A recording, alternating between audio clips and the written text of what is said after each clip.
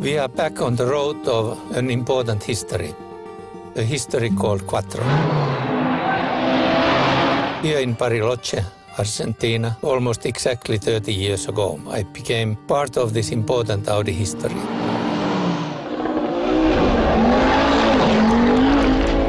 I have not only won the Rally Argentina, I was also lucky to win the Rally World Championship for Audi with my Audi Quattro.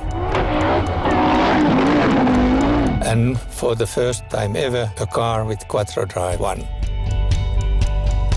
From then on, the triumph of Quattro became unstoppable.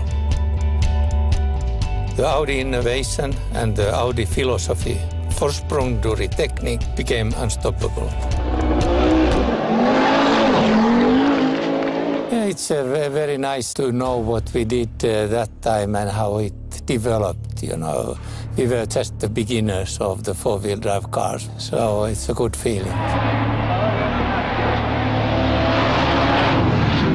It was very difficult rally, you know. It was snow, we couldn't use spikes, so it wasn't not easy at all. A lot of mud, a lot of difficulties.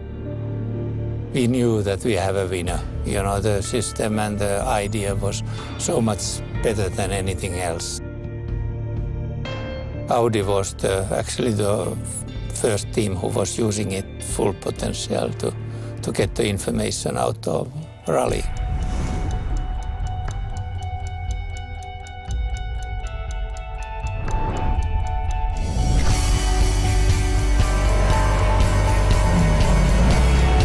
I have had a fantastic time driving this and winning rallies.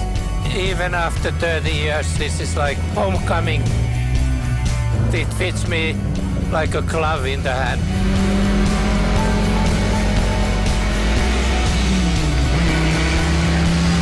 Every time when I get a new Audi, I think that it can't be better the next car, and it's always, you think, wow, they got it better.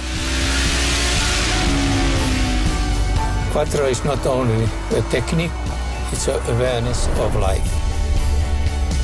Quattro is a success story. It's my story.